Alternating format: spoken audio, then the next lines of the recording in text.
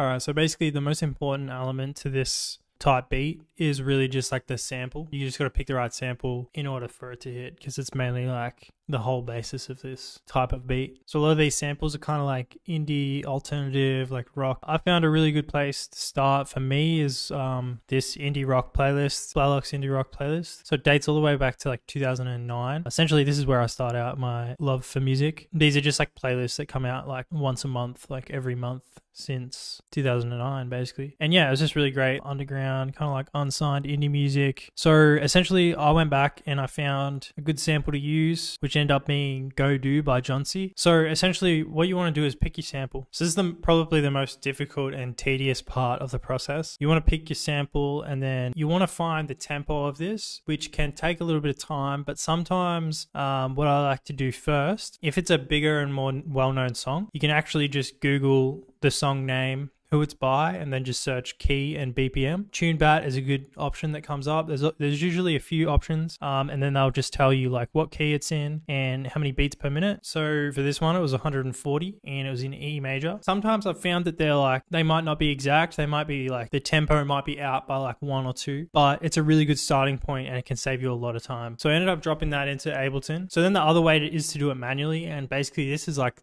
the OG way. This is where like the original like form of sampling come from. You'd like sample vinyl, you have no idea what key or BPM it is, so you have to like go in there and essentially find a section of the song that's easy enough to flow along. So what I would start off by doing is, it looks like this is where the drums come in, so I'd probably cut that section off, and then I'll just kind of loop a section and run the metronome. You turn off warp. You just want to change the BPM until you find that it's matching the timing of the metronome. So we already know that this is at 140 BPM and I've matched that. So you can kind of see like each of these like transients are like on the grid. So we'll run with 140 BPM. Just go with your ear, whatever sounds correct. And then another thing to note with non-computer music or like, you know, bands, live bands or recorded drums, it's not always going to be like perfectly on the grid. So you really just have to use your ear and work with whatever sounds the best. This can be a little bit tedious, but I promise if you stick to it, it'll be really rewarding in the end when you get to the point that you can like chop up the sample and start playing around with it. The first thing that I did, I listened back through this whole song and then I kind of found like a section, which I'm pretty sure the section that I sampled was like towards the end here. The part of the song that I found was actually quite good because it had like the hook in it. It had a whole lot of kind of like vocals and there was no like drums in it or anything like that. So it was quite easy to sample. Sometimes when you're working with like drums, obviously it gets a little bit cluttered, makes it hard for you to layer your own stuff over the top. But that being said, you can always like EQ out stuff to a certain extent. I just kind of like worked the tracks in. I ended up cutting it into like 4-bar sections and I just arranged it according to how it like sounded good.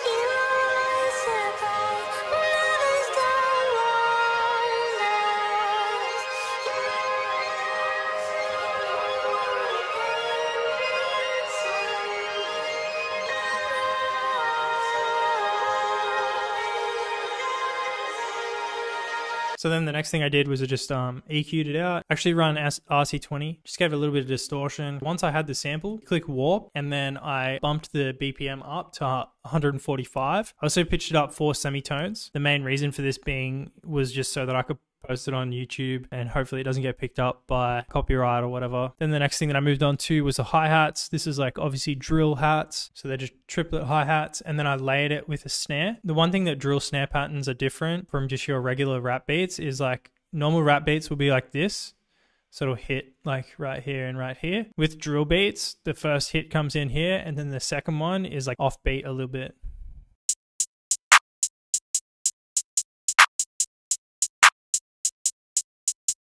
Next thing that I did was I just kind of had like some snare fills.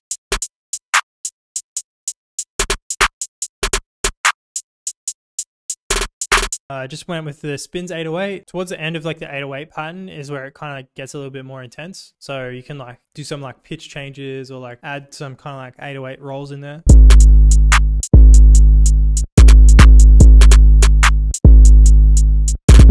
I made like a B section for the drums.